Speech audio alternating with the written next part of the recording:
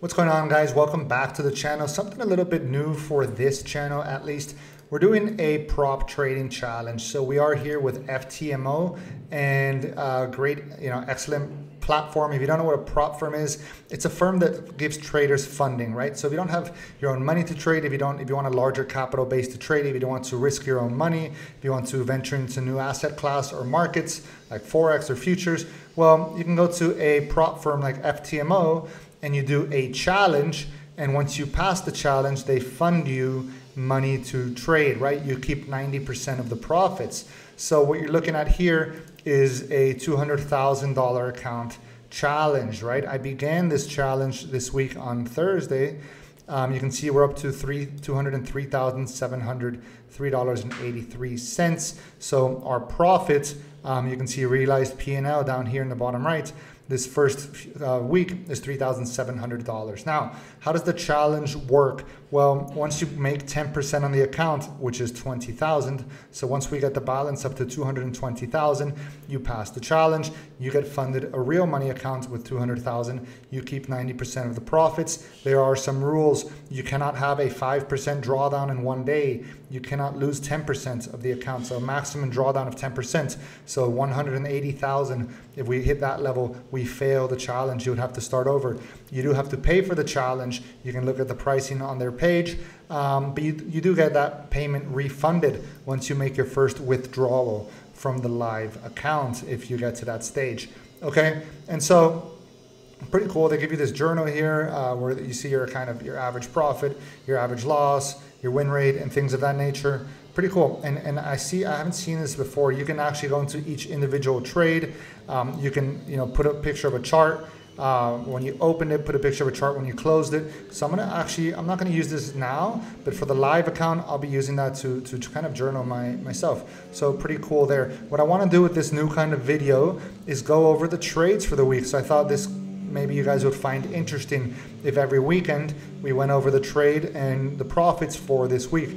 Now I'm very upfront, transparent as always. I've already told you guys this is a demo account because I'm doing the challenge, right? I expect to pass this in a couple of weeks, and we'll be trading the real money account. Always transparent. We're always trading the interactive brokers account. That's a real money account with the stocks. We've done these challenges in the past, right? We traded some prop in 2022 in the old account.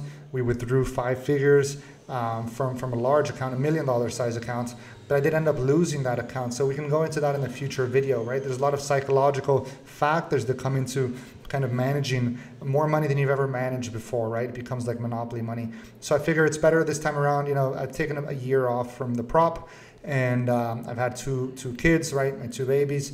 And I have kind of grounded myself. I've finally settled down, home office, and start with the smaller account because it does let you scale up, right? You can scale if you perform well. The $200,000 accounts, they can scale you up to 300 to 400 to 500 and eventually even to $1 million. So it's better to do it this way than to just be blowing your money on super expensive accounts right off the bat. Okay, so that's FTMO.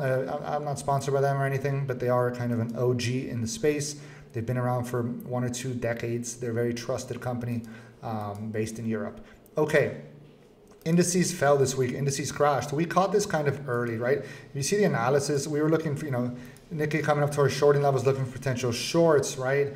BTC entering the sell zone as well. So we were on this kind of the whole time. ASX watching for this, and then this came to even the S&P, right?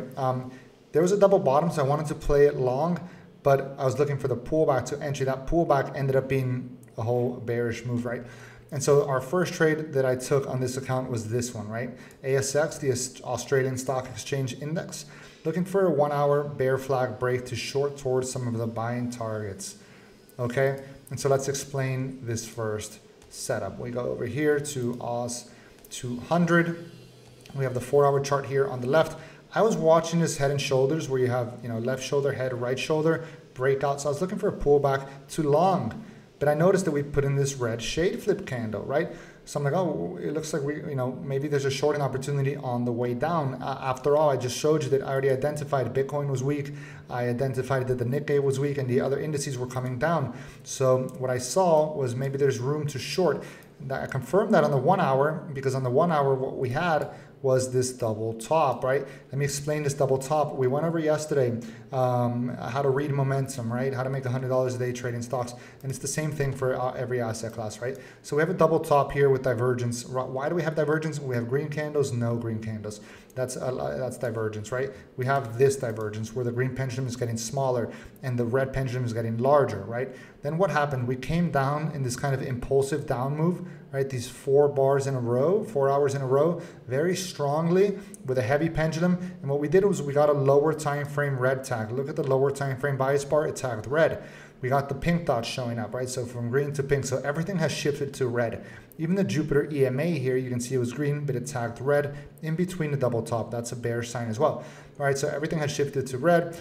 We're in this bear flag, and I was looking for continuation to the downside. We put in this evening star. Then I like that this candle had a bit of a shakeout, and this candle even had a bit of a shakeout above the whole flag. I love that when that happens, and we crashed, right? Now, unfortunately, I took profits right into the 618, right into the 618 around here, around this green line is where I took profits. And you can see that was a $3,000 trade, and you can see it on the chart right here, the bear flag short. Boom, took profits right here because there was previous structure here. And again, because it was the 618, and I was thinking, hey, this is possible head and shoulders. That was a big mistake. I should have trailed. I usually trail. However, I'm in a kind of different mindset in this competition trading, since I'm trading to win the account for the challenge, this kind of take profit mindset. And so, you know, you win some, you lose some. Sometimes you'll regret it, sometimes you won't. But what I should have done is trail, at least trail by the 1 hour, you know, by the candle high, boom, boom, boom. I could have easily made double or triple, easily a $10,000 trade. And actually, if I stayed to the bottom, probably all 20,000, you know, that could have won the whole challenge in one trade. Anyways, so we took profits at the 618. Now, another thing is, if I just read the momentum, I would have seen that this candle, pink dot to red dot, closing below the moving averages. Now we're tagging red on this time frame, on the higher time frame, right? So that is a reason to maintain bearish at that point in time. You're closing below the 618, you're tagging red. You are not looking for this head and shoulders anymore because the bias is now very bearish by all signs of momentum. All right, and so that was an easy trail, right? Because you can see every single candle just kept accelerating. They couldn't make higher highs. One candle made higher highs, and that was barely right here, this white candle, right? And then just accelerated sell-off on Friday. Okay, so that was the first one. We then had the Bitcoin trade. So the Bitcoin trade, you can see right here, in this case, I sold 2 contracts. And look, and this is a case where we trail the stops and we only won 700, but in this case, I would have been stopped out. So you can't complain, right? You have to choose a philosophy, you know, if you're going to take profits, and that hurt me in this case. In this case, I tried to trail and, you know, it was a small win. Whereas if I took profits down here, right? You know, this was 700, let's say this would have been another $2,000-$3,000 trade perhaps. So the Bitcoin setup was, so the Bitcoin setup stopped out. The Bitcoin setup was this, right? And you can see it posted right here. So you can read it. Let's go look at Bitcoin on the chart. Okay. So I was looking for this sort of ABCD move. We have a sort of rising wedge with divergence as well. But if you look down at the 1 hour, what happened here was, it was here, right? So this was a down move, right? You have red dots, fresh red tags. When we have fresh red dot, when we have red everything, what we're looking for is pull back to the moving averages to short. You're pulling back to the moving averages. You're putting in divergent green pendulum, right? Both time frames are tagged red. You see the heavy volume on the sell-off. You see the light volume coming back up. Okay, so I believe it was this evening star right here, rejecting the moving average. You know, which I shorted, right? And you can see these were previous support levels acting as resistance, right? And there you can see that, you know, if I would have taken profits back here, you know, maybe at this level, you know, more aggressively, I would have gotten closer to my goal. However, I was trailing my stop, you know, probably trailing a little, and I stopped out here. If I left the original stop, actually I wouldn't have been stopped out. I would have written it down onto Friday as well. Yeah, we didn't make higher highs, so I'm not sure. This was when, sell here at 230 on this day. Okay, I think it might have been here.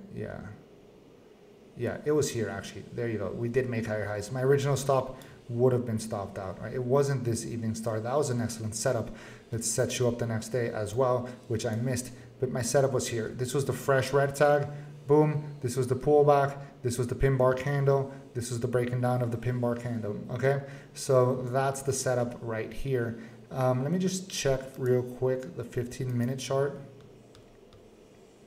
Yeah, so here, if you go down one time frame, right, here in the 15-minute, which I might have looked at, you had that divergent pendulum and you had that red shade flip up here after a bit of a shakeout, right, a big breakdown, an evening star right here. So I don't recommend going to the 15-minute too often, but that's something else you can do, right? Then the next day, was Friday. We had the Mexican peso trade, which was the kind of the stain on the week. I don't like this trade. I never trade the peso well, and I took it off my watch list. It's never. And also Canadian. You've probably heard me say that before. The CAD and the peso, I never trade them well. I'll probably eliminate the CAD one day. So what happened here is you can see when you don't follow your system, you get into trouble, right? And so what I was doing is I was looking for this kind of random double top, and I was distracted by this. And here it is.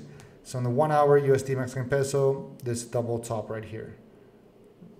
Now, the problem with this double top is look at the way up. On the way up, we have a green dot showing up, the Jupiter EMA turning green. We're above the moving averages, and the bias bar is green. It's never been red, and the lower time frame actually got a fresh green tag. So yes, there's divergence and there's no Jorbit dots, but that doesn't mean everything's on the way up, making higher highs and getting fresh green tags. What I should be doing is looking to long pullbacks, not just trying to trade a random double top, right? And that's why we read the momentum, and I guess it was right here. Like this is not even top, like doesn't even look like a double top in hindsight. And of course we had FOMC data. So what happened was, boom, and we started trading back, and I believe this could have been a shakeout and gotten the bears out. And so I re-entered one time, but of course we continued upwards. Now I am proud, and this was one trade, these two positions, you can see they're both at 12.11. And then after FOMC, this was one trade. They both happened kind of simultaneously.